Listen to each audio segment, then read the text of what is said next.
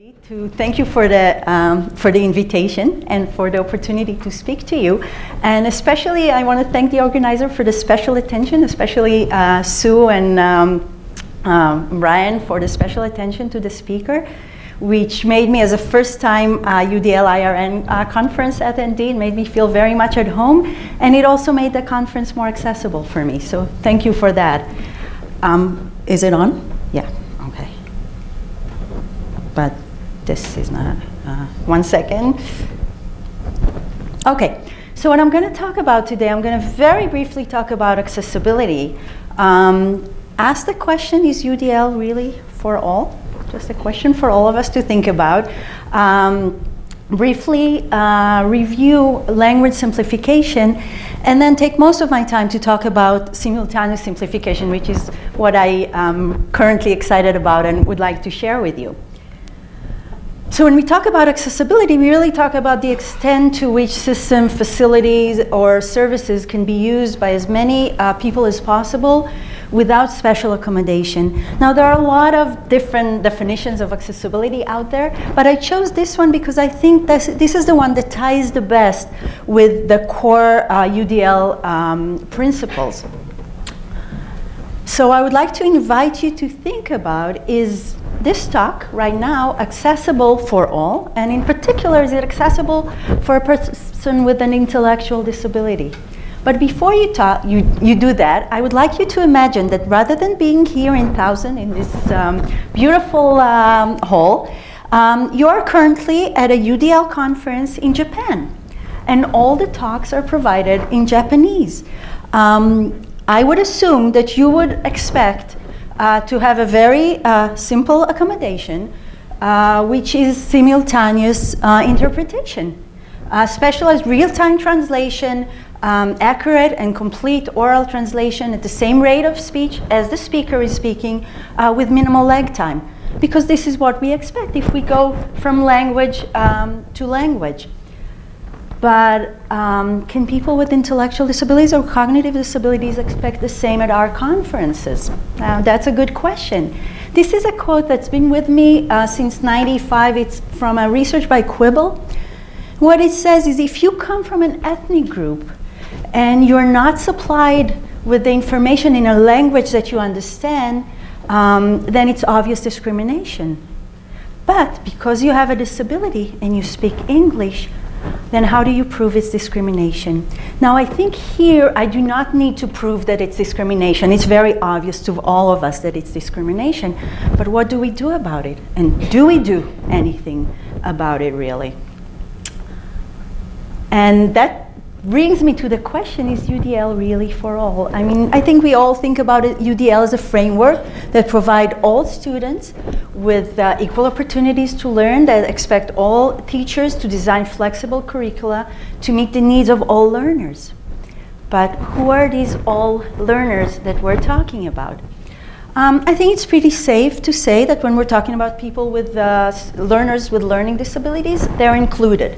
I mean, I think UDL, to a large extent, is geared towards people with learning disabilities.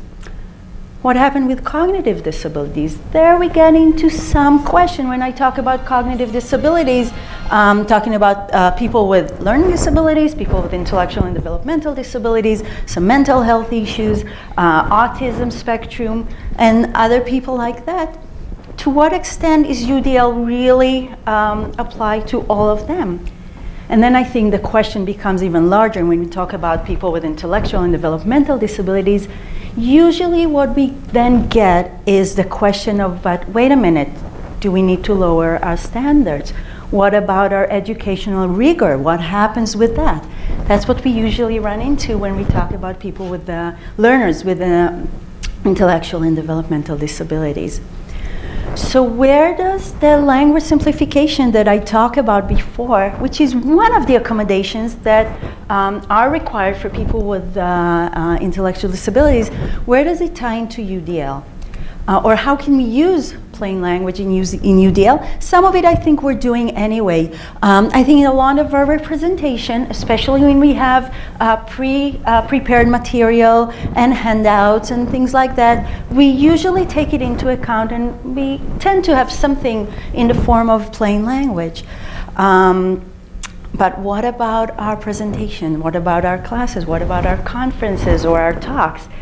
To what extent do we apply plain language there? And then if we do not do that, what can we expect in terms of engagement and in terms of action and expression? I've been to a conference before where there was accommodation for people with intellectual disabilities, but that was after the talk. So they were expected to sit there for 20 minutes or half an hour, not really being able to follow what's going on. And afterwards, there'll be a brief kind of plain language explanation. Does that really help with engagement, and does that really enable them to get into action and expression? I'm not sure about that. So what can we do about it? How can we apply language simplification? When we talk about language simplification, we talk about the processing and editing information to make it clear. I think that's good for all of us. To make it simple, there we get again into the question of the standards and the rigor, and what do we do about our highly motivated students and our gifted students.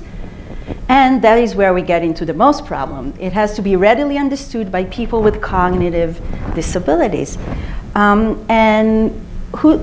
Which are the people that language simplification is good for? I know in UDL now we're talking not just about students, we're talking about learners. So we're talking about learners with cognitive disabilities, with intellectual disabilities, learning disabilities, autism spectrum, some psychiatric disabilities, older adults, oftentimes people with dementia.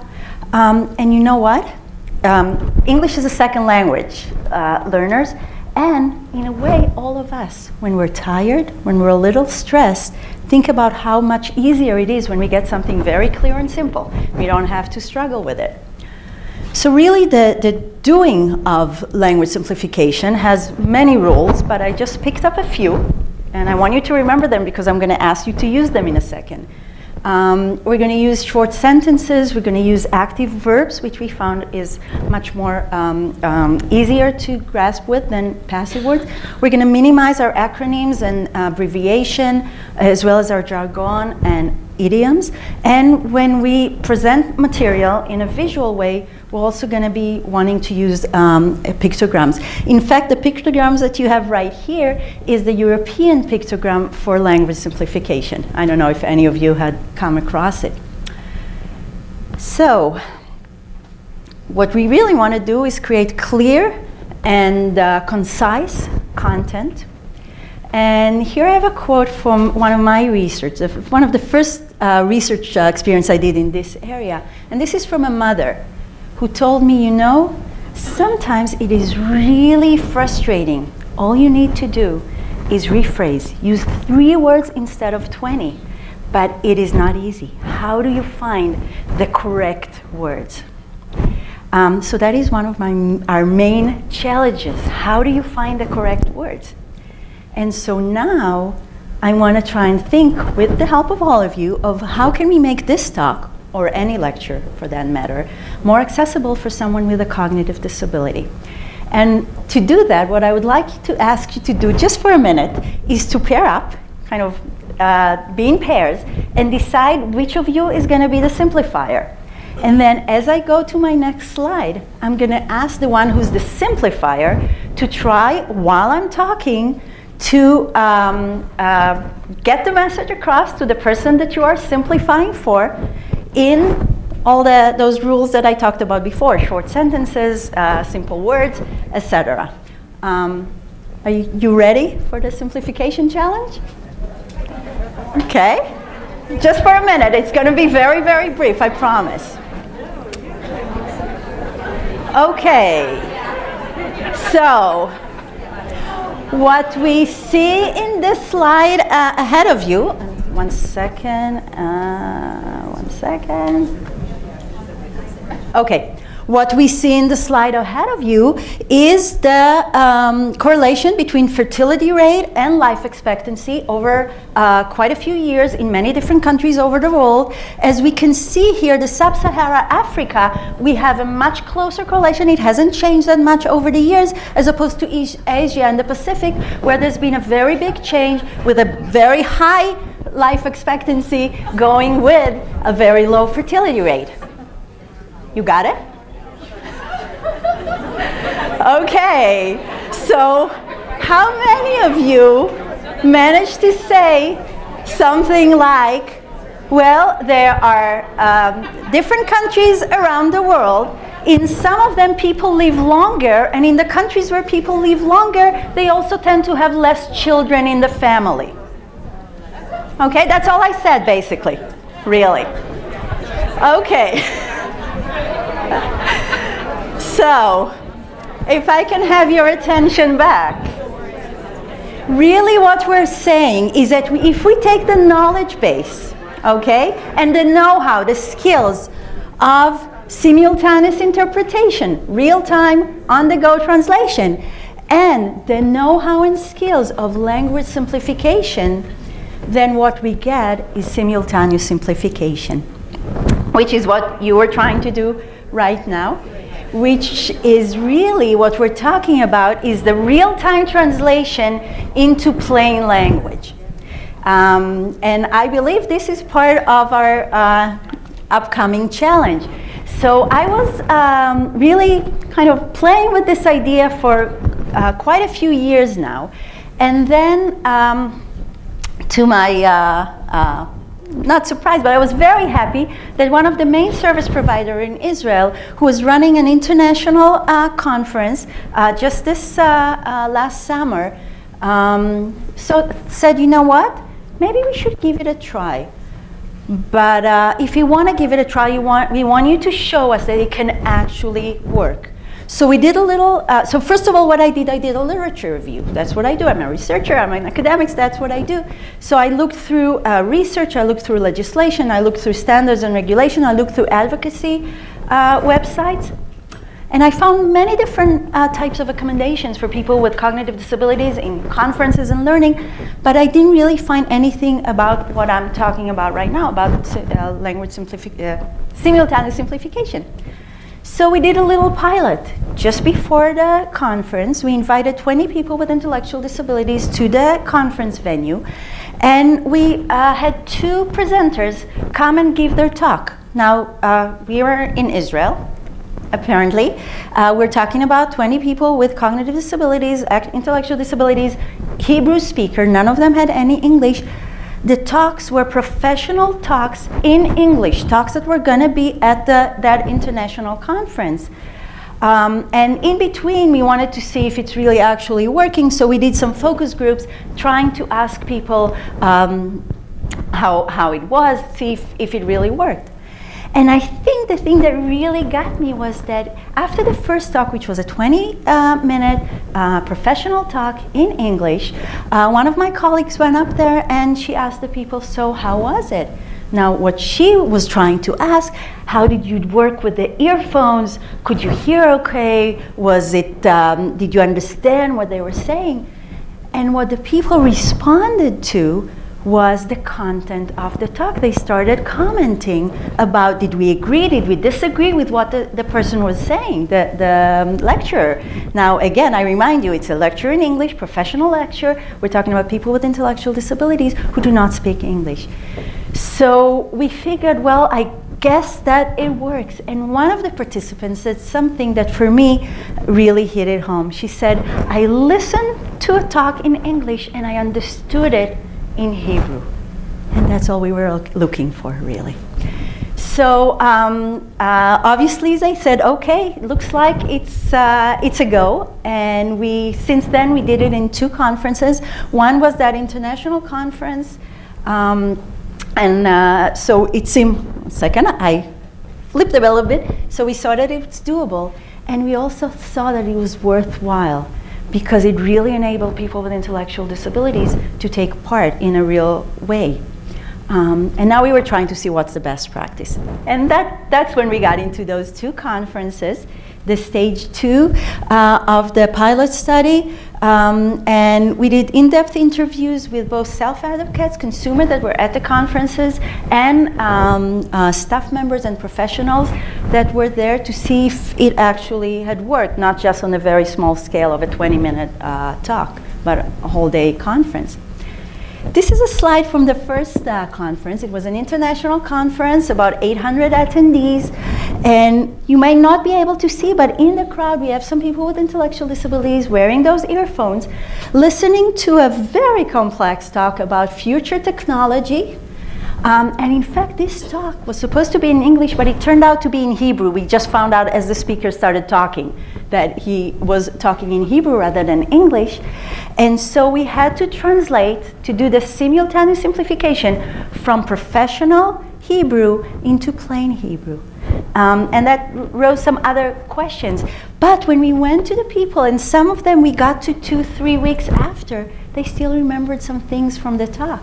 They really got it. And even more so, as the speaker was talking, he asked the question, he asked the audience something.